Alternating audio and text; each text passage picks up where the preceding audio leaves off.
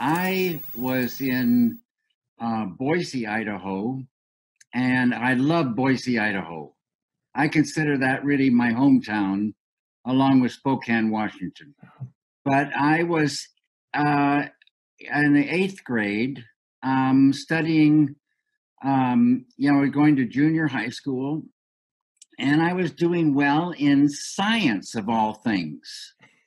And my father was transferred to Washington, D.C., and it was a very sad thing for us, the kids to be moved away from Boise, Idaho. But he ended up in Alexandria, Virginia, across the river from Washington, D.C., and going to a school called Hammond High School in the ninth grade. And I signed up.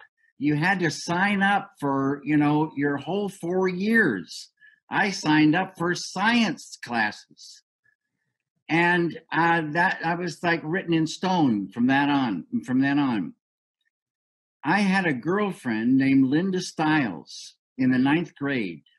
And one night I was over at her house, and it was about 9:30 or 10 o'clock at night. And I was out leaving her house, presumably to go home. And in the front yard on the grass at night, I met a fellow named Toby Keeler. And we started talking. And he went to a private school, so he didn't go to the same school I went to, but he was the same age. And he told me his father was a painter. And I thought maybe a house painter. And he said, no, a fine art painter. Mario, a bomb went off in my head like an explosion. And in a millisecond, I knew that was what I wanted to be. That was it. And from that moment on, all I wanted to be was a painter. That was it.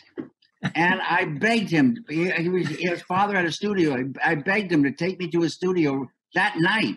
But it was that weekend he took me. And from then on, all I wanted to do was paint. And that's all I did. And I flunked physics. I would have gotten maybe a C probably in physics, but I never went to class. And I wanted to get out. So during the class, I went down to the front office to talk to the, not the principal, but a guy who was in charge of things like people like me. And he said, David, there's some things in life that you just have to do whether you like it or not. You have to I'm not going to let you get out of physics. So I failed it. I failed and I got an F. Anyway, I've been painting all through the years, the long and the short of it. And I love painting. Painting led to cinema.